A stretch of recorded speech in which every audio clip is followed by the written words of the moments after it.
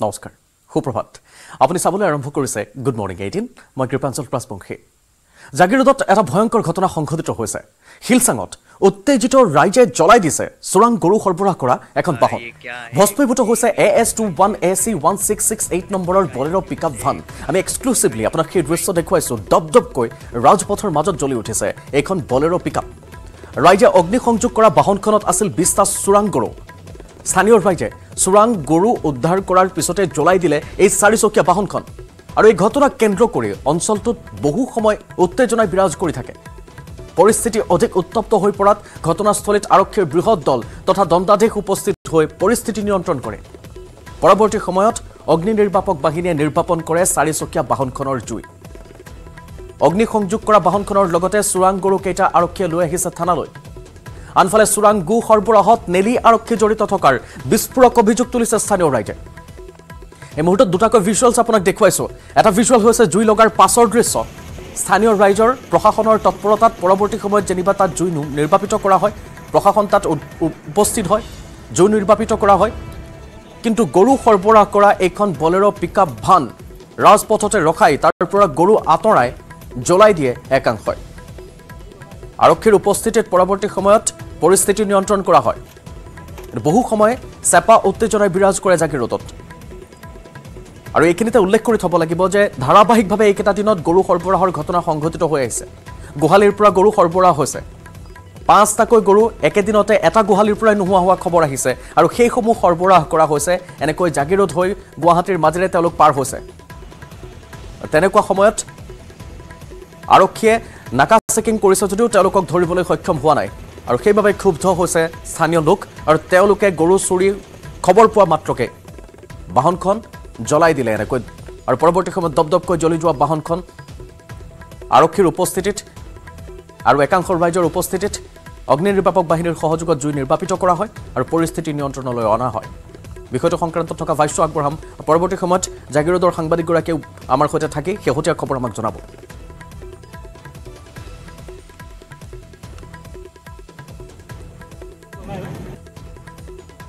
গাড়ীখন মানে আমাৰ সন্মুখত এয়াৰ পদূলি সন্মুখতে ৰৈ আছিলে ৰৈ থাকোঁতে মানে বহুত হুলস্থুল হৈছে হুলস্থুল হোৱা দেখি আমি ওলাই আহিছোঁ ওলাই আহি পিনে চাইছোঁ তাৰপিছত পুলিচ আছে তাৰপিছত গৰুবিলাকো ইয়াত মানে নমোৱা আছে এইপিনে চব বাটে চাটে আছে গৰুবোৰ তাৰপিছত চাইছোঁ ইপিনে বহুত কাজিয়া পেচাল হৈ আছে তাৰপিছত ইপিনে অকণমান আগৰ মানুহবিলাক আহিলে আহি পোৱাৰ পাছত গোটেই ড্ৰাইভাৰক মাৰপিট কৰিছে তাৰপৰা মাৰপিট কৰোঁতে ড্ৰাইভাৰে মানে স্বীকাৰ কৰিছে যে নেলি থানাৰ IC জড়িত আছে বুলি কিনে এতিয়া তাৰপিছত ICক বহুত ফোন কৰা হৈছে ICয়ে কোনো ফোনৰ ৰেছপন্স কৰা নাই গৰু এনে তেওঁলোকে কোৱা মতে 20টা গৰু আছে বুলি কৈছিলে তাৰপিছত আমাৰ মানুহে হিচাপ কৰোঁতে 9টা ওলাইছে গৰু ভাষ্য আমি আগবঢ়াইছোঁ ইতিমধ্যে স্থানীয় লোকে ভাষ্য আগবঢ়াইছে বিষয়টো সংক্ৰান্তত এতিয়াও চেপা উত্তেজনাই বিৰাজ কৰি আছে শেহতীয়া আৰু কি খবৰ জাগিৰোডৰ সাংবাদিক অজয় পাল আমাৰ সৈতে সংযুক্ত হৈ আৰু অধিক জনাব ফোনযোগে সংযুক্ত হৈছে অজয় মুহূৰ্তত অজয় সবিশেষ আপোনাৰ পৰা জানিম এতিয়া কৃপাঞ্জল থাক আপুনি ইতিমধ্যে উল্লেখ কৰা ধৰণে আচলতে গৰু চুৰিৰ বিৰুদ্ধে আচলতে অতিষ্ঠ হৈ পৰিছে জাগিৰোডৰ বিভিন্ন অঞ্চলৰ ৰাইজ কিছুদিন পূৰ্বেও কুমৈত যিহেতু গৰু চুৰ কৰিবলৈ অহা এটা চোৰক গণ প্ৰহাৰ কৰা হৈছিলে আৰু সেই চোৰটো পৰৱৰ্তী সময়ত মৃত্যুমুখত পৰিছিলে আৰু শেহতীয়াকৈ দেখা গৈছে যোৱা নিশা এনেধৰণৰ এক অবাঞ্ছিত পৰিস্থিতিৰ সৃষ্টি হৈছিলে গৰু চুৰ কৰি নিয়া এখন বাহন আচলতে স্থানীয় ৰাইজে জ্বলাই দিলে ৭৭ ৰাষ্ট্ৰীয় ঘাইপথৰ ওপৰতেই গতিকে তেনেধৰণে আচলতে গৰু চুৰে যথেষ্ট বিভিন্ন সময়ত অতিষ্ঠ কৰি তুলিছে স্থানীয় ৰাইজক আৰু যিহেতু গুৱাহাটীৰ পৰা গৰু চুৰি হোৱা ঘটনা নিত্য নৈমিত্তিক ঘটনালৈ পৰিণত হৈছে সেই গৰু চুৰ বুলি ক'লে আচলতে ৰাইজ উত্তেজিত হৈ পৰে আজি অজয়পাল কিন্তু এনেকৈ আইন হাতত তুলি লোৱা বা বাহনখন ক্ষতিগ্ৰস্ত কৰা সেইসকল একাংশ লোকক ধৰিব পৰা গৈছেনে আৰক্ষীয়ে তেওঁলোকৰ বিচাৰ কৰিছেনে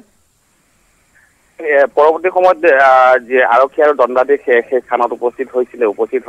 গাড়ীখন অগ্নি নিৰ্বাপক বাহিনীৰ জৰিয়তে নোমোৱাৰ চেষ্টা কৰাৰ লগতে স্থানীয়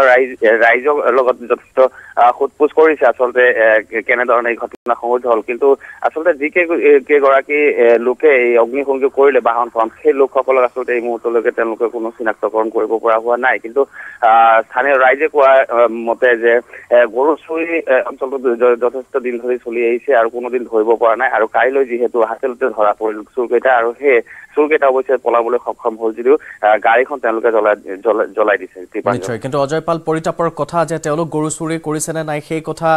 প্ৰতীয়মান নিয়াবলৈ নিশ্চয় নিশ্চয় আৰক্ষীৰ প্ৰয়োজন আইন যদি এনেকৈ সকলোৱে হাতত তুলি লয় তেতিয়াহ'লে ভয়ংকৰ এক ঘটনাৰ সংঘটিত নিশ্চয়কৈ হ'ব সেই বিষয়টোত হয়তো আৰক্ষীয়ে ব্যৱস্থাৱলী পৰৱৰ্তী সময়ত গ্ৰহণ কৰিব অজয় পাল ধন্যবাদ জনাইছো আপুনি শেহতীয়া আপডেট আমাক জনাইছে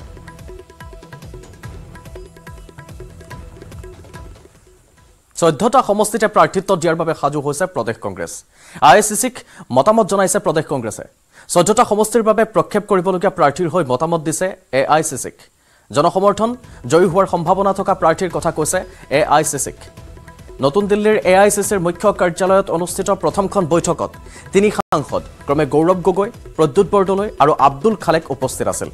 দ্বিতীয়খন বৈঠকত প্ৰদেশ কংগ্ৰেছৰ 6জনীয়া প্ৰতিনিধি উপস্থিত থাকে নগাঁও সমষ্টিত গৌৰৱ গগৈক দিয়া মতামত এআইচিচিক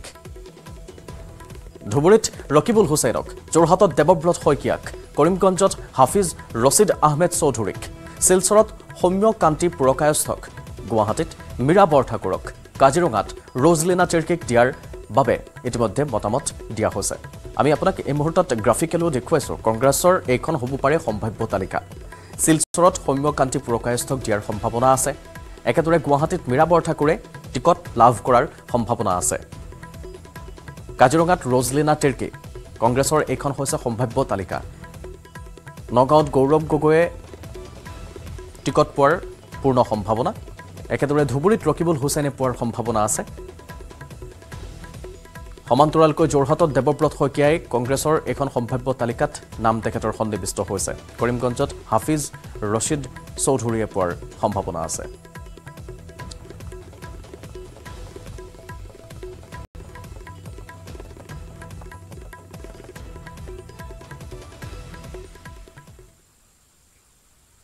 এতিয়া জল্পনা কল্পনাৰ অন্ত পেলাই হয়তো কংগ্ৰেছত সামিল হ'ব নেকি এজেপিৰ সভাপতি লুৰিণজ্যোতি গগৈক কংগ্ৰেছে অফাৰ দিছে এজেপিৰ সভাপতি লুৰিণজ্যোতি গগৈক হাতৰ ছবিত প্ৰতিদ্বন্দ্বিতা কৰাৰ পৰামৰ্শ দিছে কংগ্ৰেছৰ ৰাষ্ট্ৰীয় নেতৃত্বই ডিব্ৰুগড় সমষ্টিৰ এজেপিৰ ভেটি দুৰ্বল বাবে এই পৰামৰ্শ কংগ্ৰেছ নেতৃত্বৰ উল্লেখ কৰি থম যে ডিব্ৰুগড় সমষ্টিত লুৰিণজ্যোতি গগৈয়ে প্ৰতিদ্বন্দ্বিতা কৰাৰ কথা আছে অৱশ্যে নিজৰ চিহ্নতে প্ৰতিদ্বন্দ্বিতা কৰিব নে কংগ্ৰেছৰ চিহ্নত প্ৰতিদ্বন্দ্বিতা কৰিব সেই ক্ষেত্ৰত বৰ্তমানলৈকে লুৰিণে কোনো সিদ্ধান্ত গ্ৰহণ কৰা নাই কিন্তু পৰামৰ্শ দিয়া হৈছে কংগ্ৰেছৰ নেতৃত্বৰ দ্বাৰা যে আপুনি হাতৰ ছবিতে খেলক সেই বিষয়টোক লৈ কি সিদ্ধান্ত গ্ৰহণ কৰে লুৰিণজ্যোতি গগৈয়ে পৰৱৰ্তী সময়ত সেয়া লক্ষণীয় হ'ব আৰু মুহূৰ্তত আমি আপোনাক সম্ভাৱ্য তালিকাখন দেখুৱাইছো সমান্তৰালকৈ লুৰিণজ্যোতি গগৈ যেহেতু উপস্থিত হৈছিল কংগ্ৰেছৰ নেতৃত্বৰ সৈতে কালি কথা পাতিছিল ইণ্ডিয়াৰ সৈতে মিত্ৰজোঁটৰ সৈতেও তেওঁলোকে কথা পাতি আছে এই মুহূৰ্তত কংগ্ৰেছত এজেপিৰ এইগৰাকী সভাপতি লুৰিণজ্যোতি গগৈ সামিল হ'ব নেকি সেইটো ডাঙৰ প্ৰশ্ন হৈছে কাৰণ লুৰিণজ্যোতি গগৈক কংগ্ৰেছে এটা অফাৰ দিছে আৰু সেইমতে এজেপিৰ সভাপতি লুৰিণজ্যোতি গগৈক হাতৰ ছবিত প্ৰতিদ্বন্দ্বিতা কৰাৰ পৰামৰ্শ দিছে কংগ্ৰেছৰ ৰাষ্ট্ৰীয় নেতৃত্বই কিন্তু এজেপিৰ সভাপতিগৰাকীয়ে হাতৰ ছবিতে প্ৰতিদ্বন্দ্বিতা কৰিব নে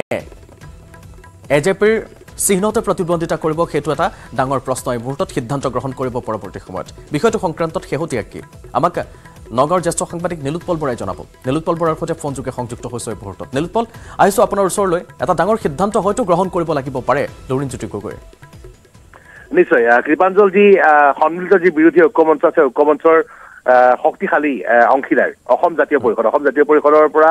অসম জাতীয় পৰিষদৰ সভাপতি লুৰিণজ্যোতি গগৈ এবাৰ ডিব্ৰুগড়ৰ পৰা তেওঁ প্ৰতিদ্বন্দ্বিতা কৰাৰ কথা আছে আৰু কংগ্ৰেছৰ যি নেতৃত্ব যিহেতু স্ক্ৰিনিং কমিটিৰ বৈঠক চলি আছে কংগ্ৰেছৰ নেতৃত্ব ডিব্ৰুগড়ত লুৰিণজ্যোতি গগৈক প্ৰক্ষেপ কৰাৰ যি সম্ভাৱনা তাক স্বীকাৰ কৰিছে লুৰিণজ্যোতি গগৈক ডিব্ৰুগড় শক্তিশালী প্ৰাৰ্থী হিচাপে তেওঁলোকে গ্ৰহণ কৰিছে কিন্তু আটাইতকৈ ডাঙৰ সমস্যাটো হৈছে অসম জাতীয় পৰিষদ যিহেতু নতুন দল গতিকে অসম জাতীয় পৰিষদৰ যি প্ৰতীক চিহ্ন জাহাজৰ চিহ্নক চাহ বাগানৰ যি ভোটাৰ আছে সেই ভোটাৰে চিনি নাপায় গতিকে তেওঁলোকে যিহেতু কংগ্ৰেছৰ ছবি তেওঁলোকে হাতৰ ছবি চিনি পায় গতিকে লুৰিণজ্যোতি গগৈক বৰ্তমান এইবাৰ হাতৰ ছবিতে এইবাৰ ডিব্ৰুগড়ৰ পৰা নিৰ্বাচন খেলাৰ তেওঁলোকে পৰামৰ্শ দিছে কিন্তু যদিহে হাতৰ প্ৰতীক চিহ্নত তেওঁ নিৰ্বাচন খেলিব লাগে তেনেহ'লে তেওঁ কংগ্ৰেছত যোগদান কৰিব লাগিব আৰু কংগ্ৰেছত যোগদান কৰাৰ লগে লগে তেওঁ অজাপ ত্যাগ কৰিব লাগিব গতিকে এই যি সমস্যা আৰু লুৰিণজ্যোতি গগৈ যিহেতু আঞ্চলিকতাবাদী এটা শক্তিশালী ভেটি লৈ পেলাই তেওঁ যিহেতু তেওঁ প্ৰায় তেওঁ সমালোচনা কৰে এবাৰ দীপাংকৰ নাথকো তেওঁ সমালোচনা কৰা দেখা গৈছে তেওঁ কৈছে যে আঞ্চলিকতাবাদক এৰি তেওঁলোকে কিহৰ বাবে এনেকৈ এটা মূল খুঁটিলৈ অন্য খুঁটিলৈ গুচি গ'ল সেই বিষয়টোক লৈ তেওঁ যথেষ্ট সমালোচনাত মুখৰ হোৱা দেখা যায় প্ৰায় নিশ্চয় কৃপাঞ্জল তেওঁ সদায় আঞ্চলিকৰ সপক্ষে কয় তেওঁ ৰাষ্ট্ৰীয়তাৰ বিপক্ষে কয় তেওঁ কয় যে বিজেপিক প্ৰতিৰোধ কৰাৰ স্বাৰ্থতে তেওঁ কংগ্ৰেছৰ সৈতে মিত্ৰতা কৰিছে গতিকে যদি তেওঁ খুদ বা কংগ্ৰেছত যোগদান কৰিবলগীয়া হয় প্ৰাৰ্থিত্বৰ বাবে তেনেহলে তেওঁৰ ইমেজ যথেষ্ট বেয়া হ'ব গতিকে লৰিণজী গগৈ তেওঁৰ স্থিতি যে এৰি দিব সেয়াও সন্দেহজনক আৰু যদি লৰিণজী গগৈয়ে ডিব্ৰুগড়ৰ পৰা যদি তেওঁলোকে কংগ্ৰেছৰ নেতৃত্ব যদি মানি নলয় অজাপৰ যদি জাহাজৰ প্ৰতীক চিহ্নত লৰিণজী গগৈয়ে প্ৰতিনিধিত্ব কৰাৰ বিষয়ে যদি মানি নলয় তেনেহলে কিন্তু অজাপ বিৰোধী ঐক্যজোঁটৰ পৰা আৰু এটা দল আঁতৰি যোৱাৰ পৰা নিশ্চিত কাৰণ অসম জাতীয় পৰিষদৰ সভাপতিগৰাকীয়ে কোনো কাৰণতে কংগ্ৰেছৰ প্ৰতীক চিহ্নত প্ৰতিনিধিত্ব নকৰে তেওঁ যোৱাকালিলৈকে তেওঁৰ যিসকল ঘনিষ্ঠ মহলৰ পৰা গম্পক খবৰ অনুসৰি কোনো কাৰণতে লৰিণজী গগৈ কংগ্ৰেছৰ হৈ প্ৰতিনিধিত্ব নকৰে কংগ্ৰেছত যোগদান নকৰে কংগ্ৰেছে তেতিয়াহ'লে তেখেতক টিকটটো প্ৰক্ষেপ কৰা থাকিব নে নাথাকে সেইটোতো এটা প্ৰশ্নবোধক হৈ পৰিব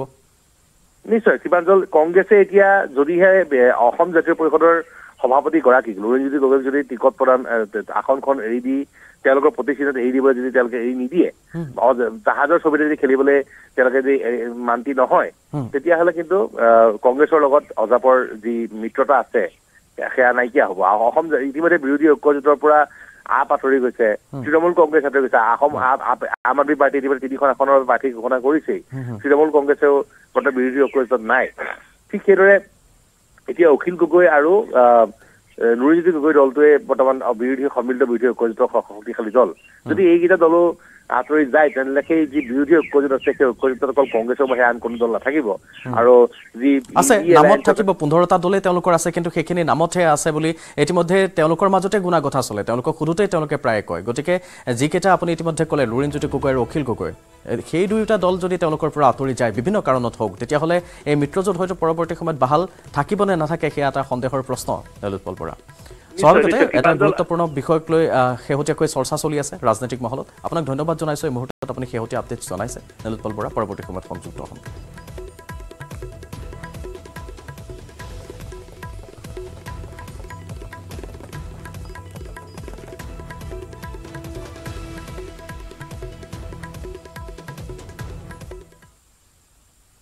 যেন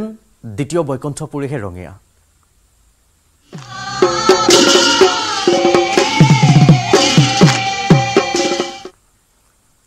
দ্বিতীয় বৈকুণ্ঠপুৰীত পৰিণত হৈছে এতিয়া ৰঙিয়াৰ শ্ৰীমন্ত শংকৰদেৱ সংঘৰ 93 সংখ্যক অধিৱেশনস্থলী দ্বিতীয় দিনাও পুৱাৰে পৰাই সোঁত বৈছে বাপ বান্ধৱ ভকত বৈষ্ণৱ আই মাতৃসকলৰ লোকাৰণ্য হৈছে প্ৰায় 600 বিঘা ভূমিক সামৰি শংকৰদেৱ সংঘৰ 93 সংখ্যক অধিৱেশন অনুষ্ঠিত হোৱা স্থলী মূল নামঘৰত ৰাতিপুৱাৰে পৰাই চলিছে নাম কীৰ্তন হৰিনামৰ ধ্বনিৰে মুখৰিত হৈছে ৰঙিয়াৰ আকাশ বতাহ লক্ষ লক্ষ ভক্তক আদৰিছে সংঘৰ 10,000 সেৱা বাহিনী আৰু স্বেচ্ছাসেৱকে প্ৰতিটো দিশ চোৱাচিতাত নিয়োগ কৰা হৈছে সেৱা বাহিনীৰ এক বিশাল দল আনফালে অধিৱেশনস্থলীত শ্ৰীমন্ত শংকৰদেৱ আৰু মাধৱদেৱৰ দুখন তৈলচিত্ৰৰ লগতে স্থাপন কৰা হৈছে মহাবীৰ চিলাৰায়ৰ প্ৰতিমূৰ্তিৰ উপৰিও বিশাল আকাৰৰ শৰাই আৰু এয়া উদুলি মুদুলি পৰিৱেশ আমি আপোনাক দেখুৱাইছো এই মুহূৰ্তত ৰঙিয়াৰ পৰা আজি দ্বিতীয়টো দিন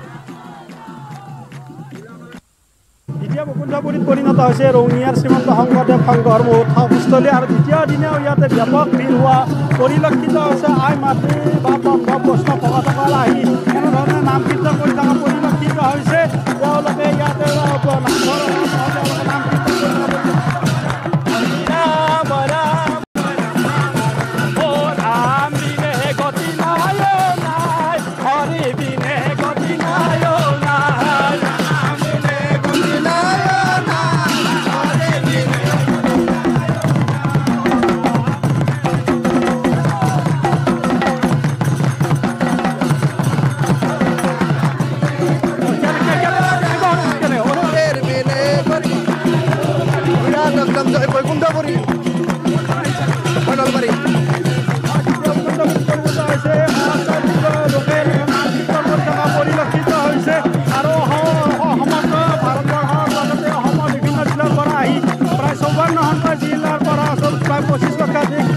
ধৰ্মপ্ৰাণ ৰাইজে অংশগ্ৰহণ কৰিব আৰু তাৰ বাবে এনেধৰণে নাম কীৰ্তন পৰিলক্ষিত হৈছে ইয়াতে বহু দূৰ দূৰণিৰ পৰা তেওঁলোকে যি ধৰ্মপ্ৰাণ ৰাইজ আছে ধৰ্মপ্ৰাণ ৰাইজ ওলাই আহি এনেধৰণে নাম কীৰ্তন কৰি থকা পৰিলক্ষিত আছে বাইদেউ ক'ৰ পৰা আহিছে কেনেকুৱা লাগিছে কি আশালৈ আহিছে আপোনালোকে কি আশালৈ আহিছে আপোনালোকে ক'ৰ পৰা আহিছে কেনেকুৱা লাগিছে ভাল লাগিছে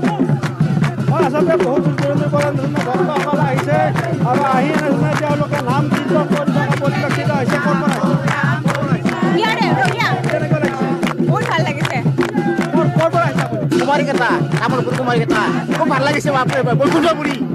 হয় বাইদেউ ক'ৰ পৰা আহিছে ৰঙীয়া জিলাৰ কেনেকুৱা লাগিছে বহুত ভাল লাগিছে দেখিছে নহয় কিমান ভাল লাগিছে যেতিয়া বৈকুণ্ঠ ফুৰি ভাল লাগিছে খুবেই ভাল লাগিছে ক'ৰ পৰা আহিছে আমি চাংচাৰিৰ পৰা আহিছো ভালে লাগিছে খুব ভাল লাগিছে ভক্তপুৰা বৈষ্ণৱ মাধৱক লগ পাই কিনে সেৱা যাচিছো সকলোকে বিভিন্ন কাৰ্যসূচীৰে লোকে লোকাৰণ্য হৈ পৰিছে আৰু দ্বিতীয় দিনা ৰাতিপুৱাৰে ভাগৰে পৰা বহু দূৰদূৰণিৰ পৰা ধৰ্মপ্ৰাণ ৰাইজ ইয়াতে ওলাই আহিছে ক'ৰ পৰা আহিছে ভালে লাগিছে হয় এনেধৰণে বহু দূৰদূৰণিৰ পৰা ৰাতিপুৱাৰে ভাগৰ পৰা যি ধৰ্মপ্ৰাণ ৰাইজ আছে সকলো ওলাই আহিছে পিতা পুত্ৰই মিলি সংঘটিত কৰিছিল এই হিট এণ্ড ৰানৰ ঘটনা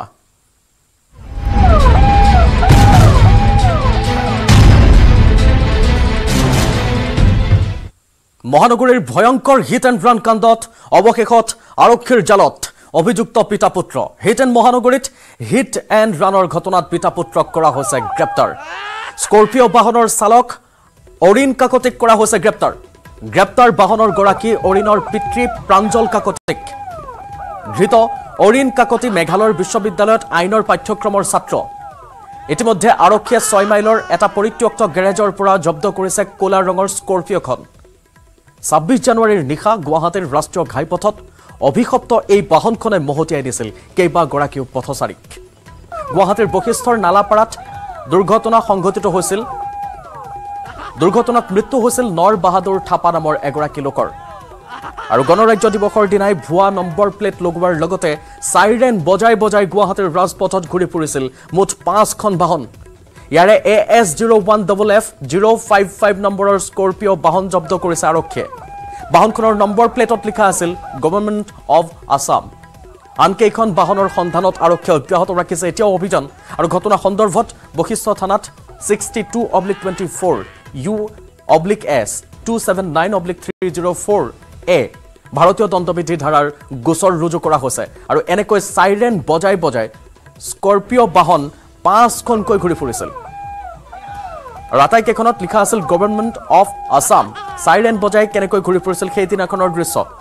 সেই দিনটোত এনেকৈ 5খনকৈ বাহন ঘূৰি ফুৰিছিল আৰু এই হিট এণ্ড ৰান কাণ্ডত জড়িত আছে পিতা পুত্ৰ গ্ৰেপ্তাৰ কৰা হৈছে দুয়োগৰাকীক গণৰাজ্য দিৱসৰ দিনটোত নৰ বাহাদুৰ থাপা নামৰ এগৰাকীক খুন্দিয়াই এক প্ৰকাৰৰ হত্যা কৰিছিল এওঁলোকে দুৰ্ঘটনা সংঘটিত কৰিছিল আৰু মহানগৰীত এই হিট এণ্ড ৰানৰ ঘটনাত যি কেইগৰাকী পিতা পুত্ৰ জড়িত হৈ আছে তেওঁলোকক গ্ৰেপ্তাৰ কৰা হৈছে বাহনৰ গৰাকী হৈছে অৰিণ তেওঁৰ পিতৃ তেওঁকো কৰা হৈছে গ্ৰেপ্তাৰ ভয়ংকৰ হিট এণ্ড ৰানৰ ঘটনা সংঘটিত হৈছিল সেই ঘটনাত জড়িত থকা দুগৰাকীক ইতিমধ্যে গ্ৰেপ্তাৰ কৰা হৈছে ইয়াৰ এখন স্কৰ্পিঅ' বাহনৰ চালক অৰিণ কাকতি বাহনৰ গৰাকী অৰিণৰ পিতৃ প্ৰাঞ্জল কাকতি আৰু সেই সময়ৰ আমি আপোনাক সেই দৃশ্যটো দেখুৱাইছো এনেকৈ উন্মত্ত হৈ এনেকৈ খুৰাৰ ৰাগেট মাতাল হৈ সাইৰেন বজাই গভৰ্ণমেণ্ট অফ আছাম বুলি লিখা এই কেইখন স্কৰ্পিঅ' বাহনে তাণ্ডৱৰ সৃষ্টি কৰিছিল সাইৰেন বজাই মহানগৰীত আৰু প্ৰাণ লৈছিল এগৰাকীৰ আৰু সেই অভিশপ্ত নিশাটোত প্ৰাণ হেৰুৱাৰ পাছতে এগৰাকীয়ে নৰ বাহাদুৰ থাপাৰ প্ৰাণ যোৱাৰ পাছত আৰক্ষী তৎপৰ হৈছিল এওঁলোকক বিচাৰিবলৈ অৱশেষত সাইৰেন গেঙৰ দুজনক গ্ৰেপ্তাৰ কৰিছে এগৰাকী পিতা এগৰাকী পুত্ৰ মালিক পিতা আৰু পুত্ৰই চলাইছিল গাড়ী অৰিণ আৰু প্ৰাঞ্জল দুয়োগৰাকীক কৰা হৈছে গ্ৰেপ্তাৰ বাকী কেইগৰাকীকো এতিয়া এওঁলোকৰ আলম লৈ অতি সহজেই গ্ৰেপ্তাৰ কৰিব পৰা যাব আশা কৰিছে আৰক্ষীয়ে এডিসি সুকন্যা বৰাৰ জামিন নাকচ কৰা হৈছে গুৱাহাটী উচ্চ ন্যায়ালয়ে নাকচ কৰিছে আবেদন আই বহিৰ্ভূত সম্পত্তিৰ গোচৰত হৈছিল গ্ৰেপ্তাৰ 8 বছৰ চাকৰি কালতে গঢ়িছিল অগাধ সম্পত্তিৰ পাহাৰ এডিসি সুকন্যা বৰাৰ জামিন নাকচ কৰা হৈছে গুৱাহাটী উচ্চ ন্যায়ালয়ৰ দ্বাৰা নাকচ কৰা হৈছে এই আবেদন আই বহিৰ্ভূত সম্পত্তিৰ গোচৰত গ্ৰেপ্তাৰ কৰা হৈছিল সুকন্যাক 8 বছৰ চাকৰি কালত অগাধ সম্পত্তিৰ পাহাৰ গঢ়িছিল বহু সময়ত সুকন্যাই খোজা পাছপোৰ্টৰ ডিটেইলছ দিয়া নাছিল তেওঁৰ তিনিটাকৈ একাউণ্টছ আছিল সেই একাউণ্টছৰ ডিটেইলছ পাওঁতে আৰক্ষীৰ পলম হৈছিল ভুৱাকৈ কৈছিল বহুখিনি খবৰ তথ্য পাতি ভুৱাকৈ দিছিল সুকন্যাই বাৰে বাৰে আৰক্ষীয়ে সমন জাৰি কৰিছিল আৰু খুধা পোছা অব্যাহত ৰাখিছিল আৰু সমান্তৰালকৈ সুকন্যা বৰাই জামিন বিচাৰি আছে কিন্তু জামিন এইবাৰো নাকচ কৰিছে গুৱাহাটী উচ্চ ন্যায়ালয়ে আই বহিৰ্ভূত সম্পত্তিৰ গোচৰত গ্ৰেপ্তাৰ হৈছিল সুকন্যা বৰা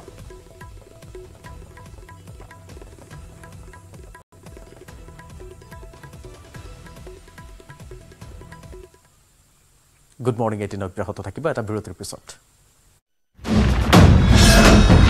ভাৰতৰ গৌৰৱ গোটেই বিশ্বতেই ইয়াৰ সন্মান ষ্ট্ৰং মানে মাইথান ষ্টীল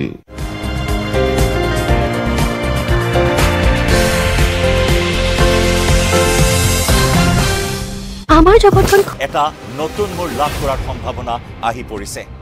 এই দুই অভিযুক্তৰ মুখৰ পৰা আৰু বহুতৰে মুখা কোল খাব নেকি এই কেলেংকাৰীত জড়িত তাকে লৈ উত্থাপন হৈছে প্ৰশ্ন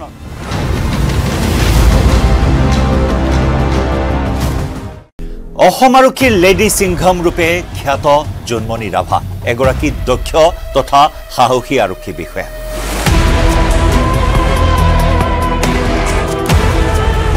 জন্মনী ৰাভা প্ৰথমে চৰ্চালৈ আহিছিল এটা ভাইৰেল হোৱা ফোন কলত কেন্দ্ৰ কৰি এগৰাকী বিধায়কৰ সৈতে হোৱা কথোপকথনৰ সেই ফোন কল ভাইৰেল হৈছিল আৰু সেই ভাইৰেল ফোন কলক কেন্দ্ৰ কৰিয়ে জন্মনী ৰাভা চৰ্চালৈ আহিছিল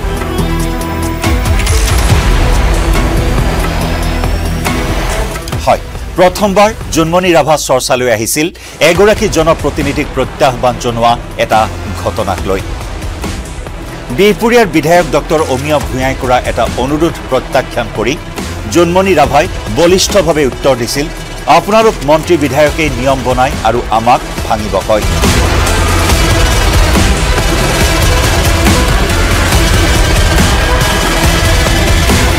জন্মনী ৰাভাৰ এগৰাকী বিধায়কক দিয়া এনে সাহসী উত্তৰে সংবাদ মাধ্যমত সংবাদ শিৰোনাম দখল কৰাটো কোনো আচৰিত কথা নাছিল আৰু এই ঘটনাৰ পিছতে অনেকেই জন্মনী ৰাভাক লেডি সিংঘম হিচাপে আখ্যা দিছিল এক সাহস আৰু কৰ্তব্যনিষ্ঠাৰ প্ৰতীক হিচাপে পৰিচিতি লাভ কৰিছিল জন্মনী ৰাভাই কিন্তু জন্মনী ৰাভাৰ সেই পৰিচিতি বেছি দিনলৈ নাথাকিল খুমাই পৰিল আন এটা বিতৰ্কত জন্মনীৰ সততাৰ পৰিচিতি বেছি দিনলৈ নাথাকিল প্ৰথমে ভাবি স্বামীক প্ৰবঞ্চনাৰ গোচৰত গ্ৰেপ্তাৰ প্ৰেমিক ৰাণা পগাগৰ সৈতে মিলি মাজুলীত ধন আত্মসাতৰ গোচৰত জন্মনী ৰাভাৰ নাম সাঙুৰ খাই পৰাত নিজেও যাবলগীয়া হল কাৰাগাৰলৈ জন্মনী ৰাভাৰ প্ৰবঞ্চক স্বামীক নিজেই গ্ৰেপ্তাৰ কৰোৱাইছে ONGCৰ এগৰাকী বিষয়া হিচাপে পৰিচয় দি বিভিন্ন জনৰ পৰা ঠগ প্ৰবঞ্চনাৰে ধন সংগ্ৰহ কৰিছিল উৎকুচ লৈছিল ৰাণা পগাগে আৰু সেই বিতৰ্ক চলি থকাৰ মাজতে জন্মনী ৰাভাৰ আন এটা ফোন কল ভাইৰেল হৈছে ব্যৱসায়িক ধন দাবী কৰা ফোন কল ভাইৰেল দুগৰাকীকৈ ব্যৱসায়িক জন্মনীয়ে ধন দাবী কৰাৰ ফোন কল ভাইৰেল হৈছে এই ঘটনাৰো তদন্ত চলে কাৰাগাৰৰ পৰা ওলাই অহাৰ পাছতে জন্মনী ৰাভাক পুনৰ নিযুক্তি দিয়া হ'ল পুনৰ মকৰল কৰা হ'ল চাকৰিত মৰিকলং আৰক্ষী থানাৰ উপ পৰিদৰ্শক হিচাপে পুনৰবাৰ নিযুক্তি লাভ কৰিলে এইগৰাকী দক্ষ সাহসী আৰক্ষী বিষয়া আৰু এই মৰিকলং আৰক্ষী থানাৰ উপ পৰিদৰ্শক হৈ থকাৰ সময়তে 2023 চনৰ 6 মেত এটা অভিযান চলাবলৈ গৈছিল লখিমপুৰত 6 মেত আসামিক লগত লৈ লখিমপুৰত অভিযান ধনৰ বিনিময়ত নকল সোণৰ মাফিয়াক এৰি দিয়াৰ অভিযোগ জন্মনী ৰাভাৰ বিৰুদ্ধে মাজনিশা নগাঁৱৰ পৰা লখিমপুৰলৈ গৈছিল জন্মনী ৰাভা নুৰ মহম্মদ উৰফে কালিয়া নামৰ এটা কুখ্যাত মাফিয়াক লগত লৈ এটা বৃহৎ দল নগাঁও আৰক্ষীৰ বৃহৎ দল গৈছিল লখিমপুৰলৈ অভিযান চলাবলৈ নকল সোণৰ কুখ্যাত মাফিয়া আজগৰ আলীৰ ঘৰত অভিযান চলাবলৈ গৈছিল সেই নিশা জন্মনী ৰাভাই কিন্তু অভিযোগ উঠিছিল সেই আজগৰ আলীক ৰহস্যজনক কাৰণত এৰি দিয়া হৈছিল নকল সোণ নকল টকা আদি সংক্ৰান্তীয় এটা গোচৰত এই অভিযান চলাইছিল জন্মনী ৰাভাই আৰু তাৰ পাছতে জন্মনী ৰাভাৰ বিৰুদ্ধে লখিমপুৰ সদৰ থানাত দাখিল কৰা হৈছিল এজাহাৰ আমিনা খাতুন আজগৰ আলীৰ মাতৃ আমিনা খাতুনে দাখিল কৰিছিল এজাহাৰ যি এজাহাৰত 8 জনৰ বিৰুদ্ধে গুৰুতৰ অভিযোগ উত্থাপন কৰিছিল আমিনা খাতুনে আৰু এই বিতৰ্কৰ মাজতে প্ৰশ্ন উত্থাপন হৈছিল যে কাৰ নিৰ্দেশত নগাঁৱৰ পৰা লখিমপুৰত জন্মনী ৰাভাই অভিযান চলাবলৈ গৈছিল নকল সোণ আৰু জাল নোটৰ ঘাটিত এই বিষয়টো আজিও ৰহস্য হৈ থাকিল আৰু তাৰ পিছতে আৰম্ভ হৈছিল জন্মনী ৰাভাক লৈ সৰ্ববৃহৎ বিতৰ্ক জন্মনী ৰাভাৰ ৰহস্যজনক মৃত্যু 2023 চনৰ 15 মেত অনেক কাহিনী অনেক ঘটনা সংঘটিত হৈছে জন্মনী ৰাভাক তলব কৰা হৈছিল নগাঁও সদৰ থানালৈ এছপিৰ বাংলোলৈ এছপি লীনা দলেৰ সৈতে কথাৰ কটাকটি হৈছিল জন্মনী ৰাভাৰ 16 মেৰ পুৱতি নিশা প্ৰায় 2:30 বজাত জখলা বন্ধাত এটা ৰহস্যজনক দুৰ্ঘটনাত পতিত হৈ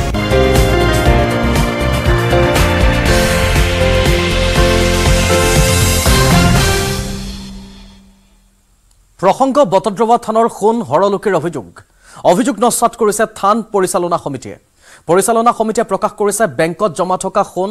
আৰু সা সামগ্ৰীৰ তালিকা নগৰ মিছন মাৰ্কেটৰ HDFC বেংকৰ শাখাত জমা আছে খুন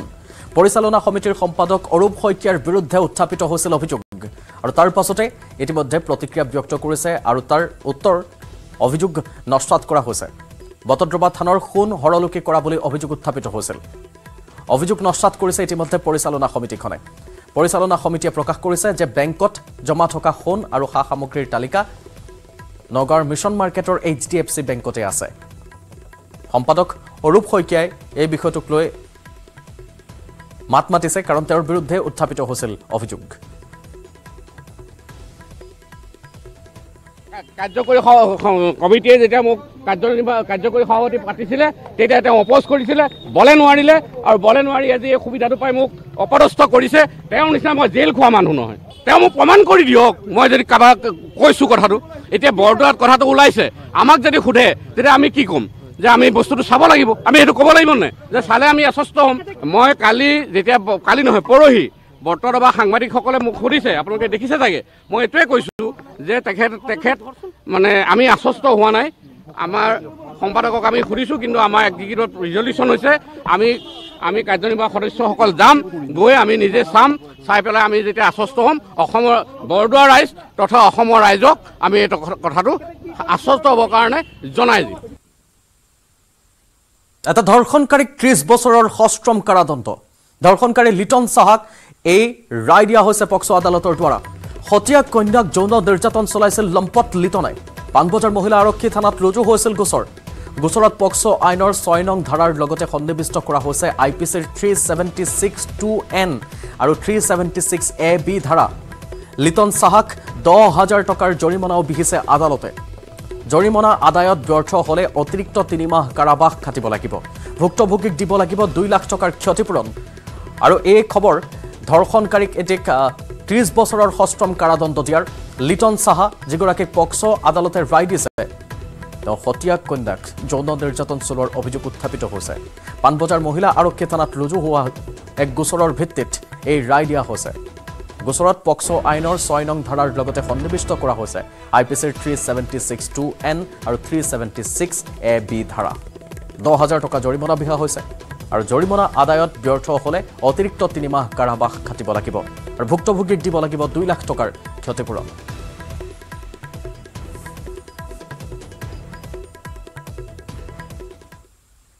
আলফা স্বাধীনৰ শেহতীয়া ভিডিঅ'ক লৈ ভিত্তিহীন আখ্যা দিছে অসম আৰক্ষীয়ে সংবাদ মাধ্যমলৈ প্ৰেৰণ কৰা বিবৃতিত এই ব্যাখ্যা দিছে অসম আৰক্ষীয়ে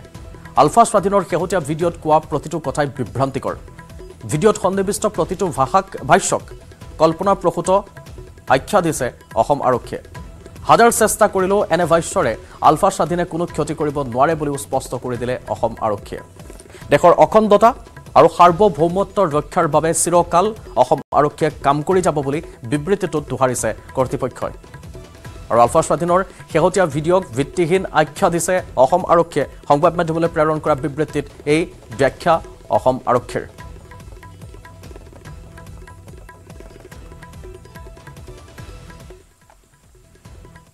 পাকিস্তানৰ সাধাৰণ নিৰ্বাচনৰ ভোট গণনা শেষ হওঁ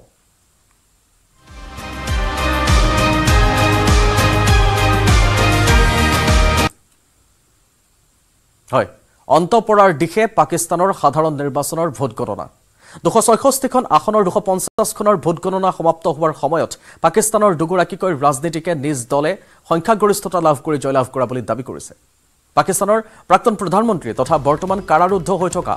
পাকিস্তান তেহৰিক ইনসাফৰ নেতা ইমৰান খানে এটা ভিডিঅ' বাৰ্তাৰ জৰিয়তে দেশৰ জনসাধাৰণক ধন্যবাদ জ্ঞাপন কৰিছে সংখ্যাগৰিষ্ঠতা লাভ কৰিছে বুলিও তেখেতে মন্তব্য কৰিছে লক্ষণীয়ভাৱে ইমৰান খানৰ দলক পিটিআইক নিৰ্বাচনত পোনপটীয়াকৈ ভাগ ল'বলৈ নিদিয়াৰ বাবে দলটোৰ সমৰ্থনত প্ৰাৰ্থীয়ে নিৰ্দলীয় হিচাপে প্ৰতিদ্বন্দ্বিতা কৰিছে পিটিআইৰ সমৰ্থিত নিৰ্দলীয়ই বৰ্তমান ৯৯খন আসন লাভ কৰিছে বিপৰীতে একক সংখ্যাগৰিষ্ঠতা লাভ কৰা দল হিচাপে ৭১খন আসন লাভ কৰিছে পাকিস্তান মুছলিম লীগ নৱাজে আৰু এই পৰিসংখ্যাক দলটোৰ মুৰব্বী নৱাজ শ্বৰীফে দলটোৱে সাধাৰণ নিৰ্বাচনত জয়লাভ কৰা বুলি দাবী কৰিছে আনহাতে বিলাৱল ভুট্টোৰ দল পাকিস্তান পিপলছ পাৰ্টিয়ে লাভ কৰিছে ৫৩খন আসন এতিয়াও ১৫খন আসনৰ ফলাফল ঘোষণা বাকী আছে পাকিস্তানৰ জনসাধাৰণে ইমৰান খানৰ দল পিটিআই সমৰ্থিত প্ৰাৰ্থীক অধিক হাৰত ভোটদান কৰিছে যদিও দেশখনত মুছলিম লীগ নৱাজ আৰু পাকিস্তান পিপলছ পাৰ্টিৰ মিত্ৰজোঁট চৰকাৰ গঠনৰ সম্ভাৱনাই অধিক দেখা দিছে ৩৩৬খন আসন বিশিষ্ট পাকিস্তান নেশ্যনেল এছেম্বলিজত সংখ্যাগৰিষ্ঠতা লাভৰ বাবে প্ৰয়োজন ১৬৯খন আসন অৱশ্যে ৩৩৬খন আসনৰ ২৬৬খন আসনৰ বাবে নিৰ্বাচন অনুষ্ঠিত হয় বাকি ৭০খন আসনৰ ৬০খন মহিলাৰ বাবে আৰু ১০খন সংখ্যালঘুৰ বাবে সংৰক্ষিত আৰু এই আসনসমূহ এছেম্বলিজত থকা প্ৰতিনিধি অনুপাতে দলে মনোনীত কৰে